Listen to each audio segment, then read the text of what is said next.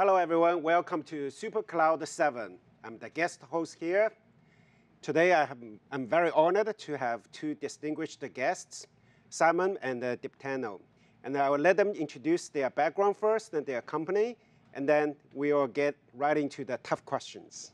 Awesome. Thanks for the introduction. I'm Simon, the co-founder and CTO of LlamaIndex. We are a generative AI platform for enterprise. What we do is providing a very easy-to-use toolkit for generative AI developers to very quickly prototype and productionize AI applications in the enterprise setting. Before this, I was a research scientist in the self-driving industry. I spent 5 years building generative AI models for simulating human driving behaviors for the purpose of testing and training self-driving cars. So through that process, I got a lot of first-hand experience dealing with these stochastic systems that can be very powerful, but also very difficult to work well with in building very robust applications. Before that, I got my PhD from University of Toronto and got my undergrad bachelor's degree in computer science at University of Waterloo. So maybe I'll pass it on for now. Yeah, cool. I'm Diptanu, founder and CEO of Tensorlake, and we're a serverless AI infrastructure company. We have an open source project called Indexify, which helps software engineers build pipeline to consume unstructured data in LLMs. And before Tensorlake, I was at Facebook for almost 7 years. I was the tech lead of the machine learning platform there, FB Learner. Then I was the tech lead for the speech inference engine team. And way back in time, almost a decade back, I worked on Apache Mesos and Spark when I was at Netflix. And then I wrote another cluster scheduler at HashiCorp called Nomad. It's also open source. And yeah. Cool. Both of you have a pretty strong open source background. But today we are going to talk about generative AI, large language model applications primarily. I said tough questions. It's actually tough or maybe easy for you because that's what you do day to day. The question I have in mind is, in December 2023, CNBC had an article. The title of the article is 2023 was a breakout year for generative AI. Everyone agreed, right? It was a year that it's a year of hefty profits for NVIDIA, and then lofty experiments for everyone else. And it's only the middle of the year, and in the last 6 months or so, I've been asking people, when are we going to be out of that, lofty experiments for others? Based on everything I observed, potentially, possibly by December 2024, CNBC can just republish that article, and then people will still say, yeah, that's about right. Hefty profits for NVIDIA, and then lofty experiments for everyone else. Now, with all the sort of the comments aside, I wanted to know, what's really happening, right? Because you guys are working with real customers who has every motivation to get a generative AI into large production state. Many of them run into issues or challenges.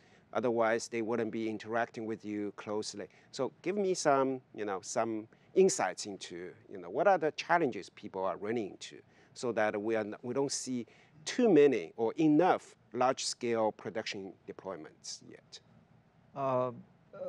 Maybe I can go first. So I think we have, as an industry, we have done amazing in making it easy for developers to tinker with LLMs, LlamaIndex especially. They have made it really easy for someone to fire up a notebook, load some PDFs, and build a RAG application in 2 minutes. And it's really easy to show some initial value and build an MVP that looks really cool, especially coming from software 1.0. And now your software is much more fluid, and your MVP works really well. But I think this is just the start of the journey, right? What people usually want is they want LLMs to know everything about their enterprise, their customers, and so on. That's the holy grail of Gen AI application that people are generally trying to get to. And in an enterprise, data lives in a lot of different places. Data is of different shapes. And so the same demo that really works well on a notebook doesn't work in production because of just because the messiness of the data like all across your business. And B is security, right? Just because data is accessible doesn't mean everybody using the generative AI application should have access to it. So a lot of work that has happened in RBAC and role-based access controls and things like that in the last 20 years, I just think people are still struggling with that when it comes to like building an LLM application with enterprise data, right? And third is reliability and scalability.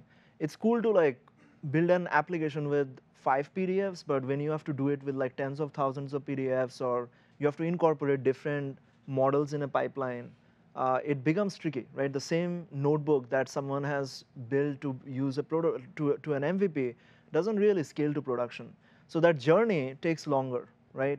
That journey involves like doing things related to data governance, doing things related to making sure all the T's are crossed, like from a security perspective, and understanding that the accuracy scales to even production, right? That someone had at the time of doing MVP.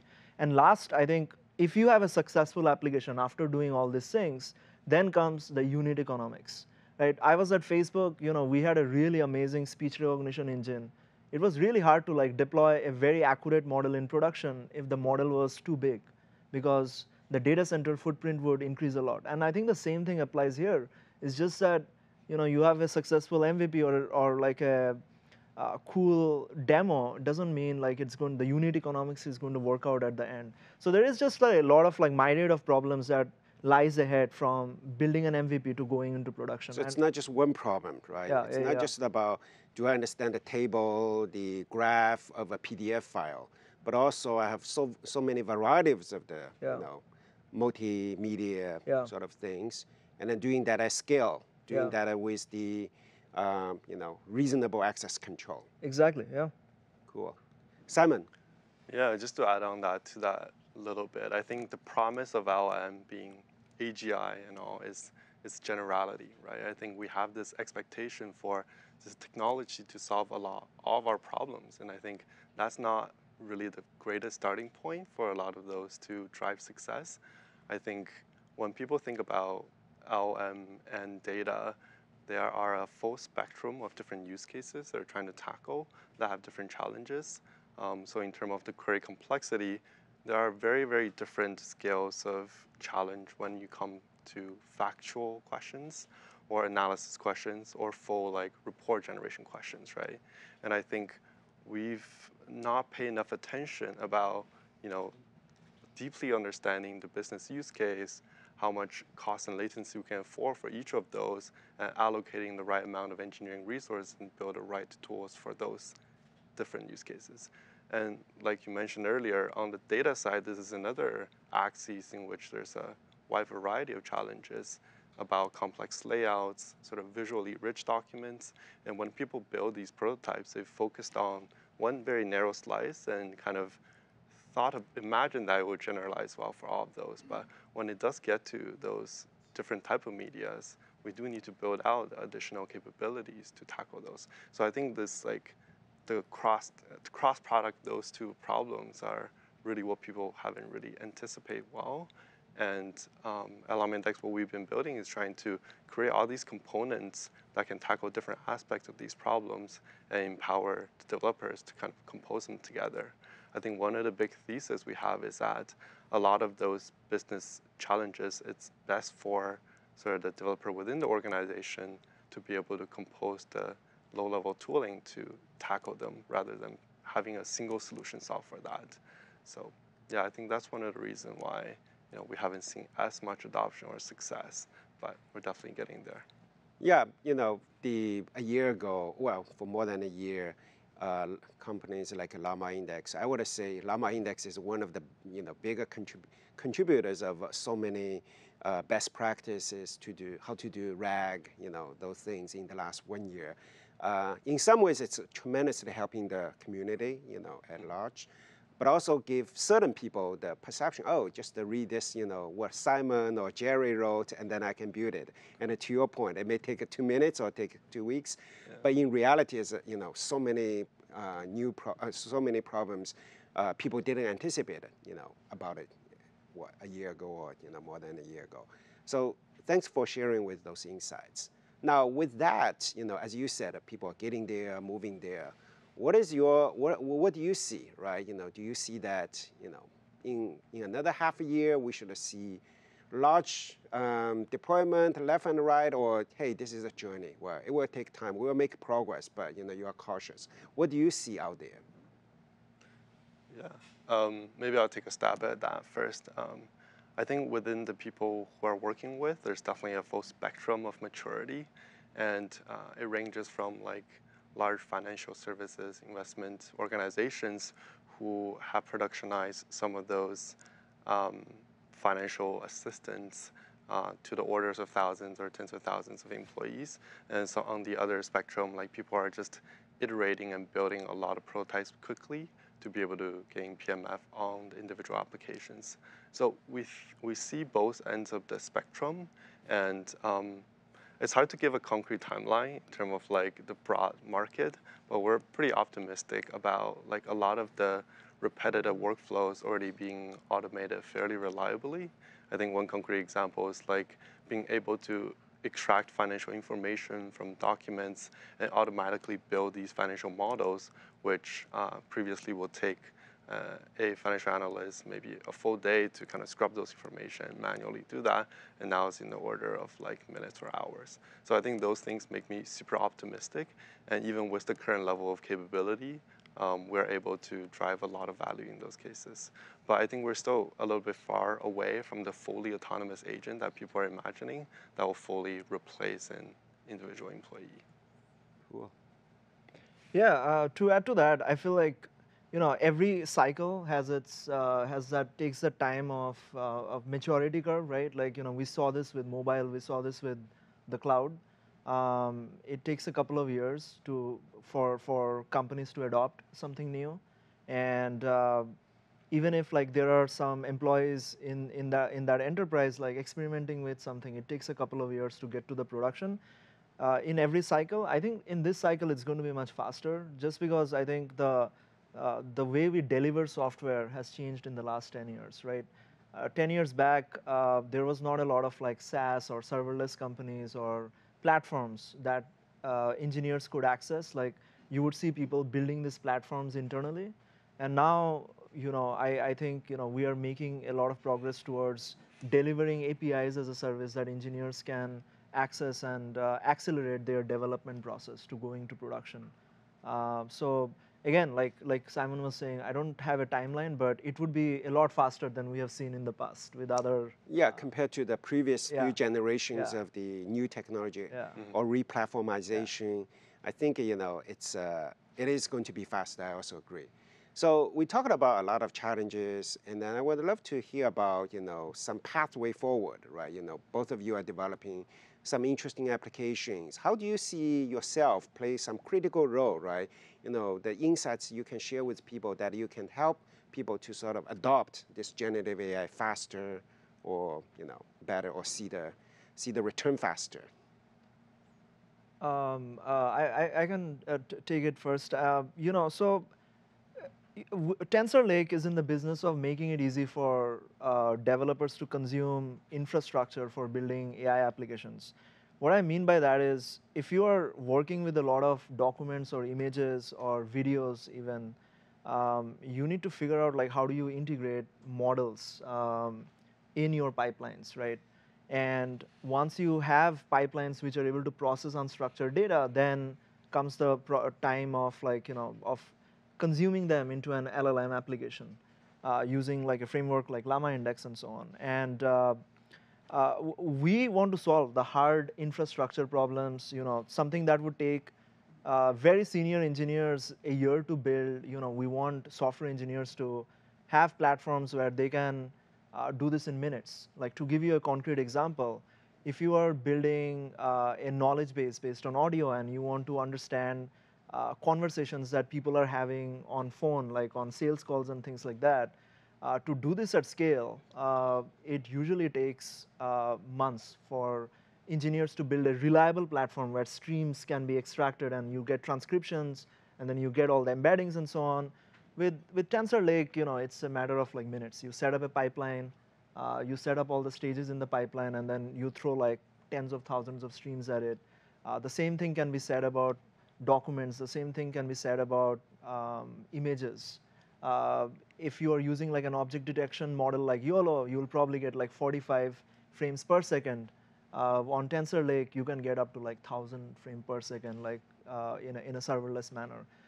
That amount of reliability, that amount of scalability, we want developers to have access to when they're building generative So the AI value you're applications. providing to the customer is not just to help them how to extract, write information out of the PDF, but also do that at scale Yeah, at yeah, 100%. at a reasonable cost. Yeah. They could have done this, but it take a senior engineer a year, or maybe, to optimize it, take forever, or maybe not able to do, but you happen to do that. Yeah, exactly. If you have hardware like GPUs, you want the GPU to be utilized all the time, right? So what it means is that, let's say like you have a couple of calls for an object detection model and a couple of calls for a PDF model. You want to batch them in a smart way such that you don't move models in and out of GPUs. Those kind of things happen out of the box on Tensorlake, right? And then security, right? If you have a document which has some RBAC controls or policies attached to them, when they are extracted, you want the same policies to be applied.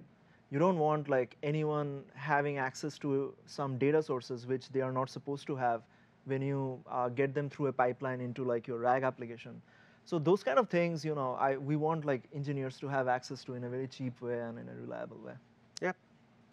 Simon? Yeah, awesome. I think just to build on that a little bit, I think, so from our perspective, what we're building is Llama Cloud, which is a developer platform for building generative AI applications. I think there are two main components to that. One is almost the data foundation layer, right? That is about making it easy for the developers to connect to the data that they care about, right? So whether if you have unstructured data locked up in your SharePoint drive, or you have kind of employee-related data in your Notion, we want to provide the core components so that you don't have to worry about those connectivity aspect, right? That kind of augmented with our proprietary parsing solution will kind of take away the complexity of dealing with the parsing, chunking, and indexing part of the overall pipeline. And I think that's an area where we believe it's general enough to be a horizontal platform that can be just configured to work well for different generative AI applications. And then there's a layer on top of that, which is more about orchestration and query side. And that is a lot more about business logic, right? Regardless of what RAG application, agent application you're building, you're really translating your business problem using a new set of tool, like a fuzzy reasoning engine, to be able to stitch together different components. And that part, we are providing these open source components that developers can easily kind of combine and put together to be able to realize their business application. And we're also building towards a deployment platform in which all of our open source components can be kind of packaged together and easily deployable to become microservices, right? Now, the main purpose of this platform, beyond scalability and giving you good, high quality context, is to enable teams in these enterprise organizations to iterate very quickly, right? We talked about, we're still in the very early stage of this journey. And I think for business leaders and executive buyers, what is really important is to empower your teams to iterate faster, experiment, understand what really deliver business value without investing a ton in manually built infrastructure, to be able to kind of lock that in and then slowly harden more of those, right? So we want to be this platform that can allow you to very quickly experiment, get the right level of scalability, and then still be able to harden and stay with that as the journey go on. Yeah, when I just heard what two of you have been saying, it just occurred to me that both of you, right, a year ago, if we had this conversation, both of you were doing open source only, right? And then at some point you probably realized, hey, for me to, whether it be have a sustainable business or whatnot, doing cloud is necessary. What was the triggering point or the moment, or you were trying to do the cloud anyway from beginning, but let's start with open source. What was the journey? I'm curious.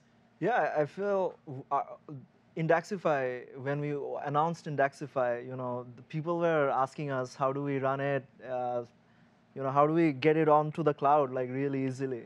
And a lot of our users are software engineers, and the landscape in 2024 is a lot different than when I was doing open source in 2014 or 2012.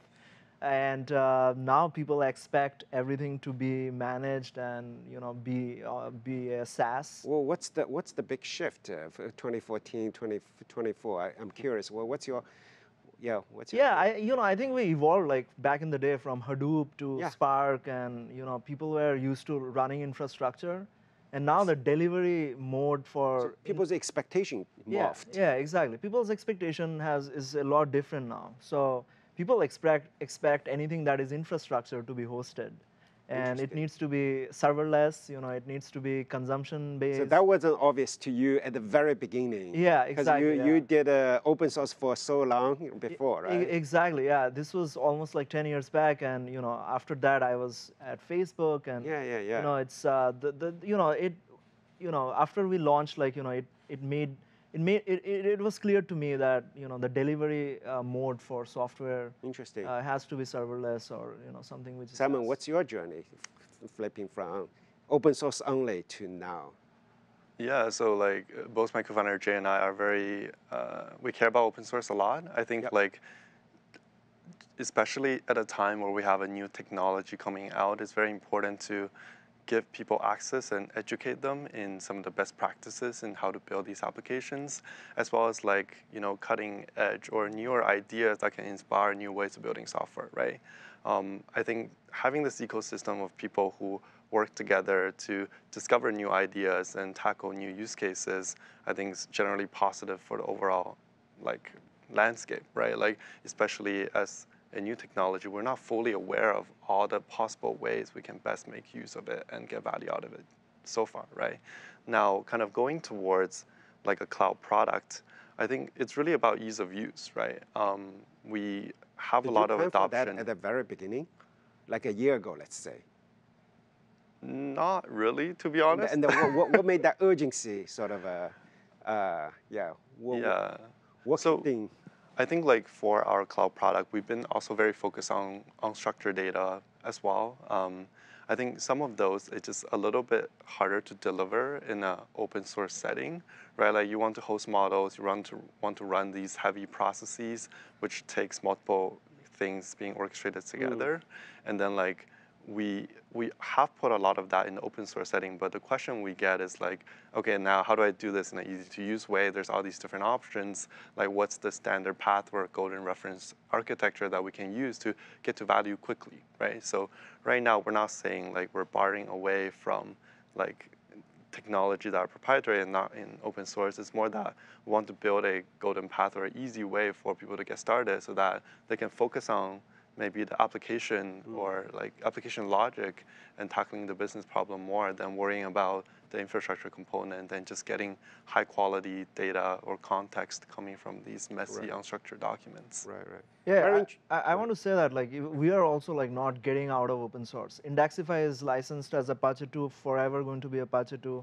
And we want to make it easy for people to use our platform. Like he was saying, it's about like making it easy for people. Exactly. This is the observation I made from this conversation, in that it's not like a business model or whatnot only. It's actually you are passionate about open source. You want people to use, but this is, without a cloud version, a lot of people, it's hard for them to consume, a lot harder for them to use.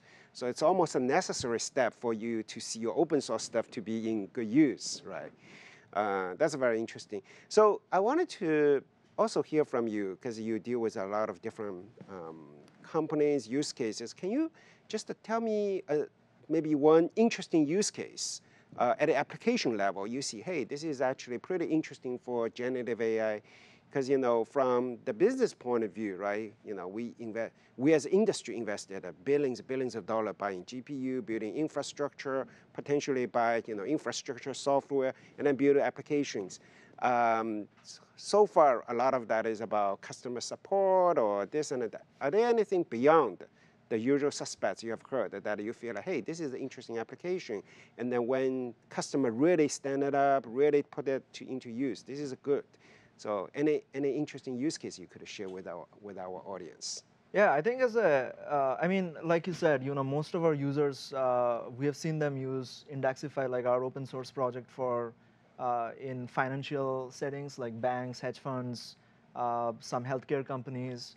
But personally, as a consumer, of LLMs, I find assistants to be really interesting, especially software which can be personalized to me, software which is personalized to the data on my on my phone and emails, LLMs that remember about me and kind of like understand like how my day is going to look like and help me get through my day. I think is personally interesting and So you're fascinating. using that, you are using personal assistants yourself. Yeah, yeah. And back in the day, when I was at Facebook, like we were working on Facebook Assistant as well. And I think that's the frontier, like for as a consumer, is having LLM deeply integrated in my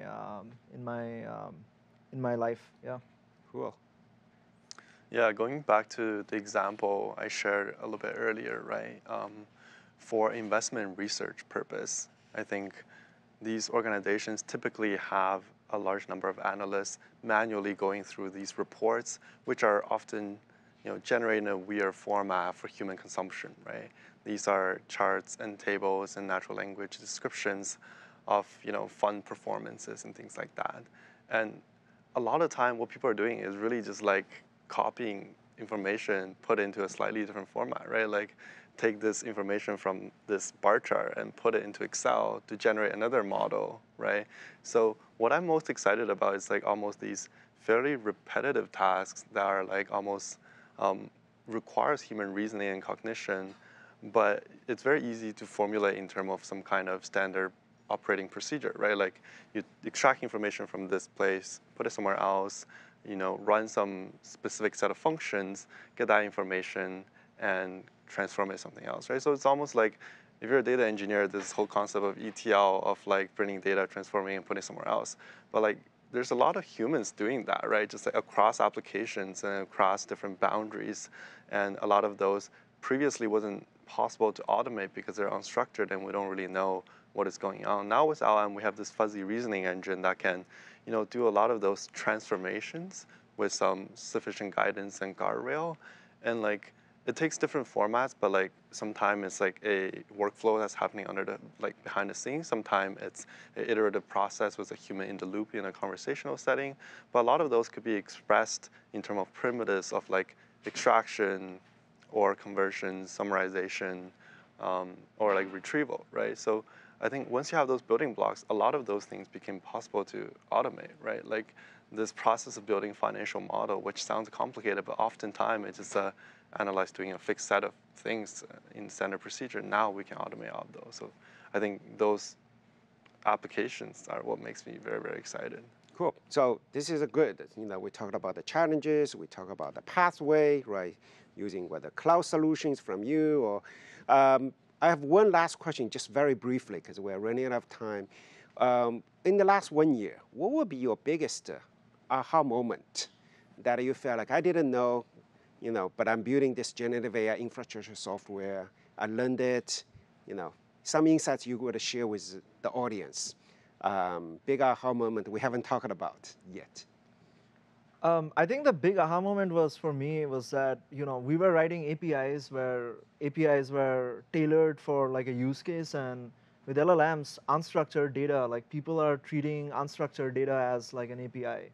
So whatever data was for human consumptions is now ready to be consumed by software, and having the ability of LLMs to reason and we have gone from chain of thoughts to like tree of thoughts to like so many different algorithms which relates to cognition. Like, I just think it has just opened up of the possibility of software to be more malleable in ways that we have never seen. Okay, imagination is, the aha moment. Yeah. What about you, Simon? Yeah, it's actually very related to this malleability. It's about like crossing the boundaries of different applications what previously can work together. Like I think related to what I was saying, right? Like now you don't, like when you have two applications, you don't need to design an API that connect the two of them together. Now there's a way for natural language communication to happen and integrate information or to trigger actions from one to the other side, right? I think there are examples of like people building like an agent to represent each team in the organization, whether if that's like a dashboard content or whatever. Now you can kind of have that information flow across silos, right? Like to be able to integrate insights from different areas. So those kind of like breaking the boundaries type of use cases are very, very exciting to me. I think previously we don't have the tools or like the technology to be able to do this, and we just had to have humans do it. Totally agree. I kind of, from my point of view, the software can finally see, can hear, can understand what's going on in the, in the world is actually a breakthrough. So thank you, Simon. Thank you, Diptanu.